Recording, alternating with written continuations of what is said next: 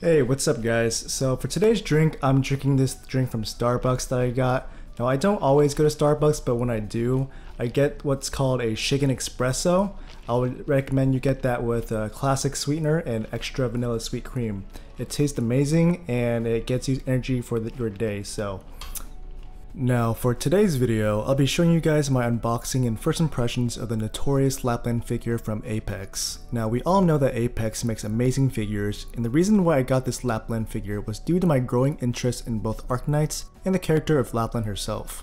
Being one of the best ranged guards in the game, she has a very interesting backstory that ties with Texas' story at some point, though I don't know all the details just yet. Because I already have the Texas figure, this figure was naturally the next one to get.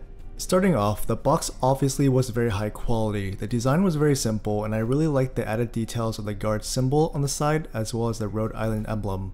This figure had a crap ton of tape to cut off, but once I got everything out of its packaging, it didn't take long to see the figure's quality.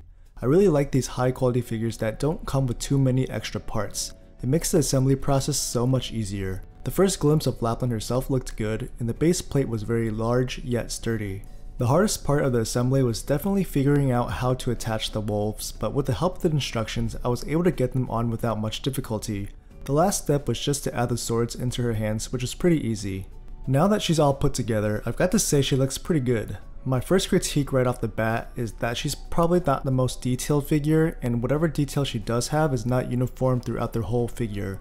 You'll have some areas like the face to be detailed, but then other figures of her body are pretty bland. But that's probably a common practice for most figures. I'm sure companies might do things differently, or it might come down due to costing issues, but overall, I'm content with the level of detail, shading, and coloring on this figure. I'm happy to say the figure at least looks like Lappland, and you can kinda get a sense of her personality from the way the figure looks on its own.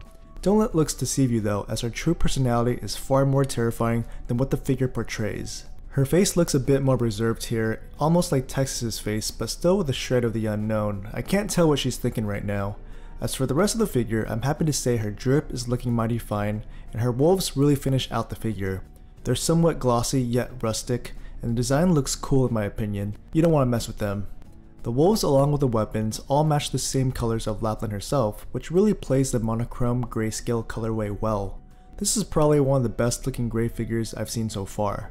One extra thing that this figure came with was this Lappland acrylic keychain. I didn't even know this was included, but it's actually very nice, and I'm looking forward to displaying it soon. Overall, this Lappland figure looks pretty sick after adding the wolves, and it'll look even better next to my Texas figure. I'm very content with it.